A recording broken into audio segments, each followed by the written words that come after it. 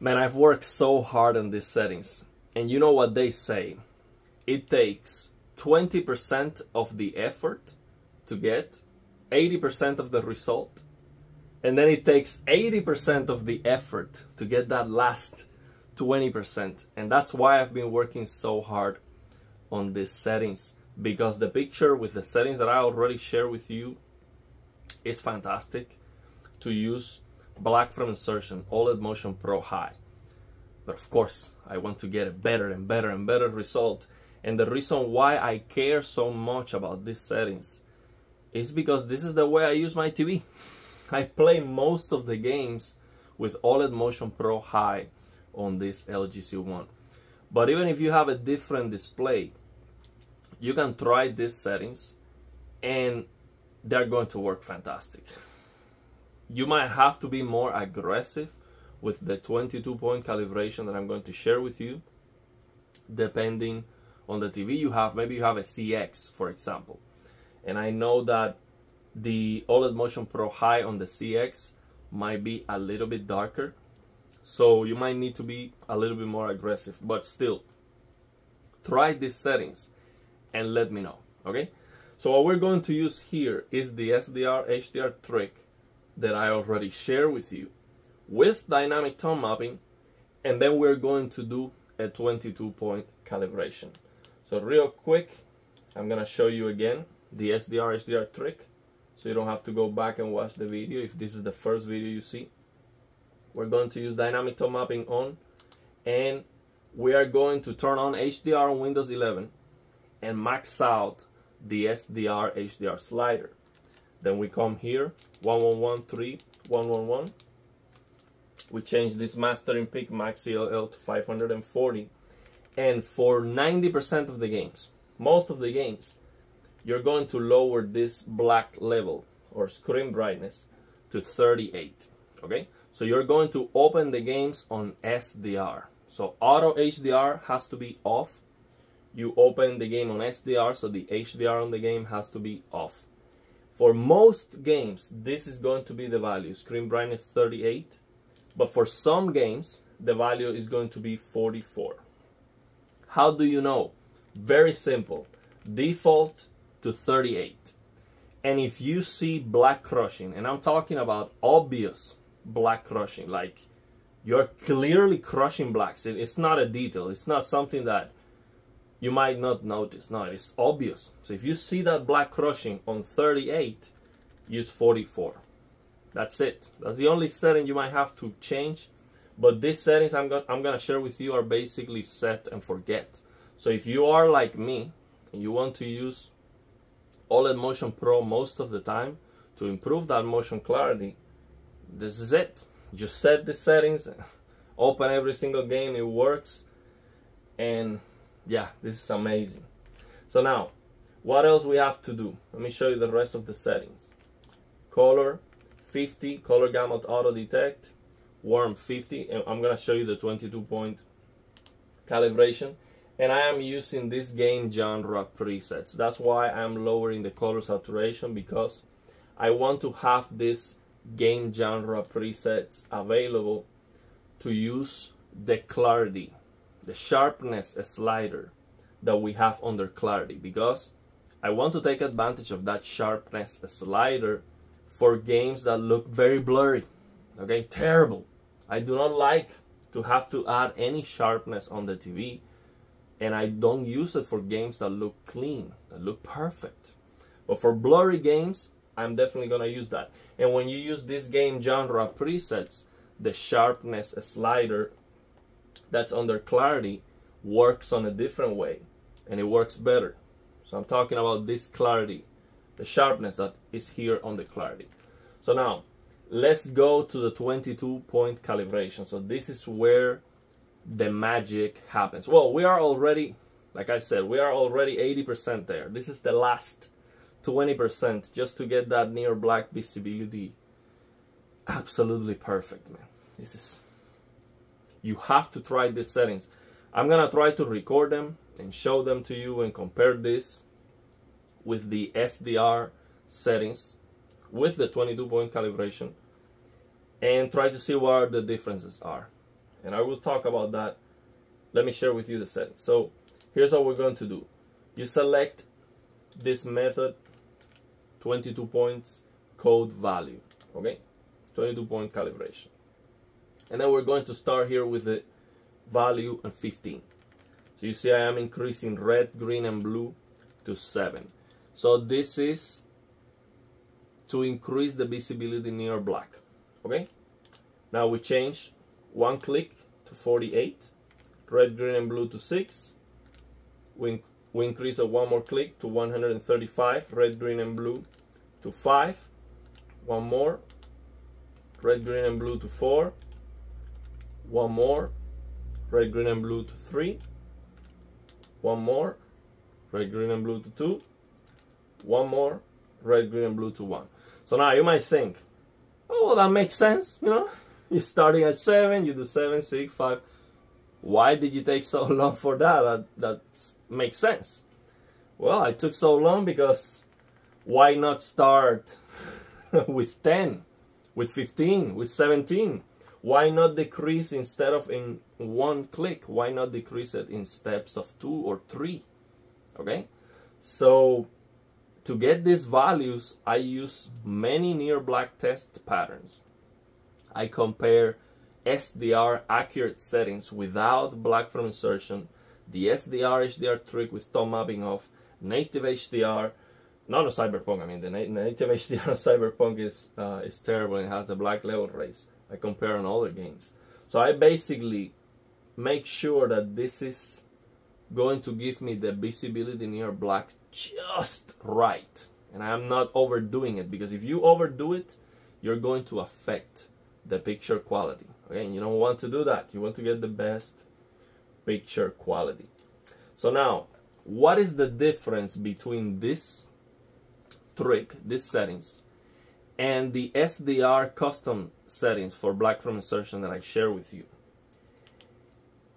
I have to do more comparisons, and I have to basically record these settings, not stop the recording, pause the recording, then change all the settings to the SDR trick, and then start the recording again to see the differences on the brightness, and try to record near black and all of that, because for me to tell the difference is very difficult, because basically when I go turn off HDR, change to SDR, open the game again, or even without having to open the game again, it takes some time.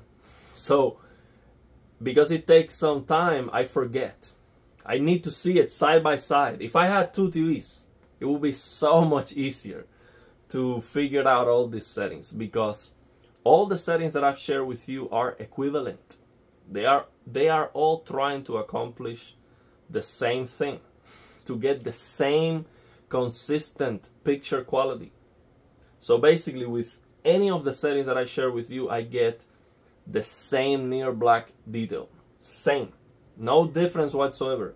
The difference is going to be on the brightness of the midtones, the highlights, the way they look, the colors. I've give you some different settings for the colors, but the near black detail, we have to have that perfect.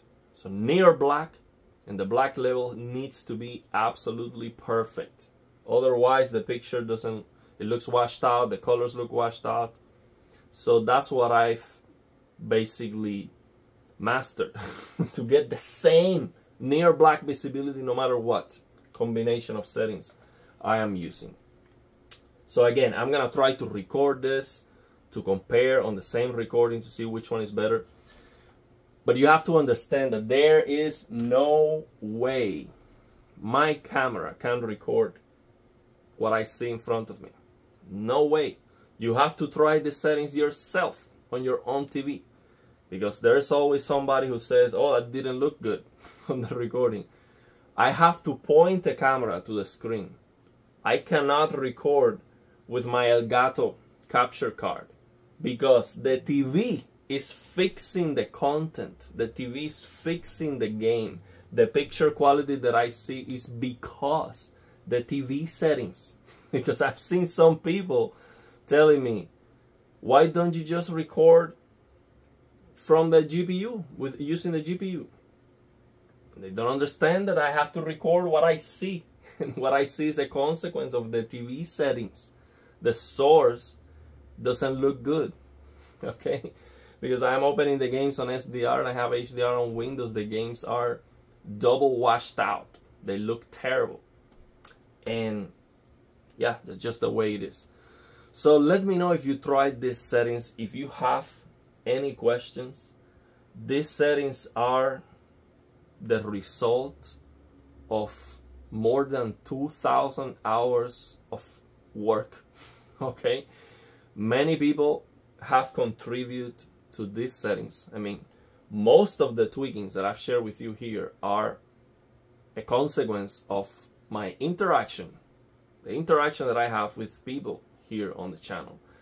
I couldn't have figured out these settings myself. If I don't have this YouTube channel, I would not play with this picture quality. It's that simple.